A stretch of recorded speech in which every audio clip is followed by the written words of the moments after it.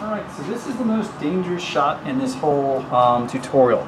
I'm going to ignite all these at once so you can compare the flames. Now that said, I got a nice wet rag here in case anything gets out of hand. Now, we would never do this in practice in the lab. We would burn them one at a time just to control it, but I want you to see what's going on. So when we light the ethanol,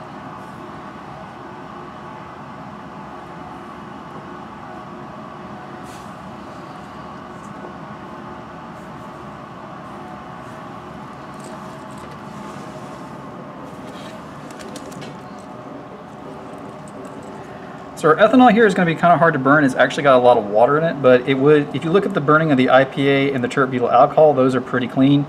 As we start getting to heavier hydrocarbons, what we're seeing is less and less pure burning. So something like, there we go, that's why we got this.